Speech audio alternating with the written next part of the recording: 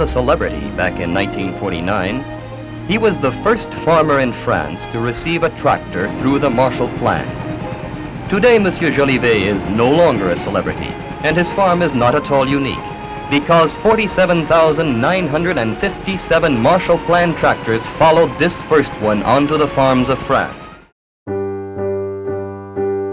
Tractors played a crucial role in Europe's development in the aftermath of the Second World War. Many were funded under Marshall Plan aid. Since then, tractors have revolutionized agriculture around the world and are critical to improving farm productivity. But they are also the most frequent cause of deaths and serious accidents on farms. If they are not handled with care, tractors can tip over, trapping people underneath. Falls from moving tractors can be fatal. The OECD has been working for more than 50 years on establishing, maintaining and updating tractor safety standards. Its system of harmonized tests and codes, established across 26 countries, including China, Russia and India, is now being extended throughout Latin America, Asia and Africa.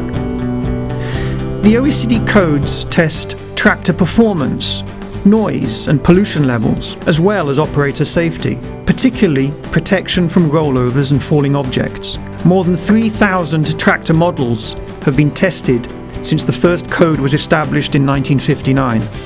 Every year, farmers, manufacturers and government officials meet at the OECD in Paris to update the codes and ensure the tests are adapted to the latest developments and conditions. The chair of the Tractor Codes meeting, Sandro Libratori, explains the challenges they face.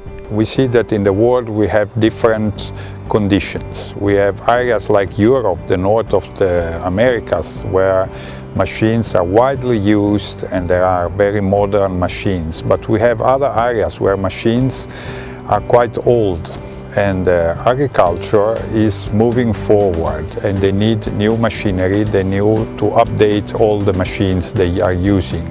A country's adherence to the tractor codes also guarantees internationally agreed safety and environmental standards for their manufacturers.